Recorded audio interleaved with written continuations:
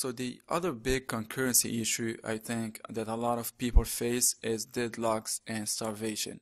And there is more than this, but we are just going to cover this because these are the two big issues I think in Java programming that beginning Java developers encounter.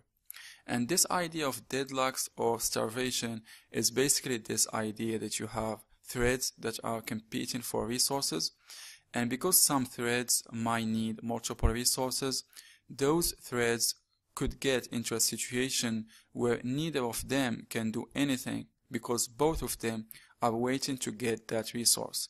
And this isn't going to make a lot of sense to you, not yet, but until we actually solve the concurrency issue. But if you think about it, when we solve this concurrency issue that we had seen before the synchronization issue, we are going to have to make it so that, like we said before, we said thread A needs to be able to tell thread B, hold on, wait a minute until I'm finished and then you can do your thing. Well, this kind of leads us down this path where we get into a deadlock situation where if we have now told thread B to wait until we are done, well, what if thread B is using something that thread A needs in order to be done? Then thread A will never finish and thread B, which is holding something that thread A needs, will never finish. And they are both going to be stuck and you are going to have a deadlock. A similar issue can happen called starvation, where basically thread A keeps on being able to run, but thread B can never run. It might be thread B is set so that it is trying to grab a resource, but if it can't, then it's going to just pass the excuse into thread A, and thread A keeps on going and thread B never really gets a chance to operate. It goes so slowly that it is basically being starved.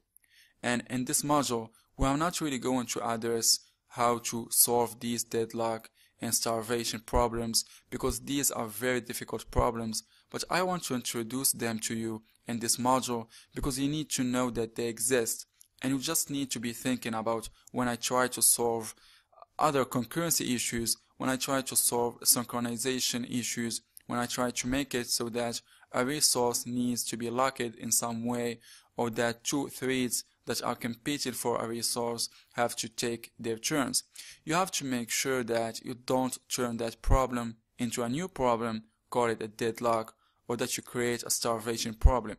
So very simply, the basic concept of a deadlock is just when two threads are competing for the same resource and one thread needs to give up a resource in order for the other thread to get it, and vice versa.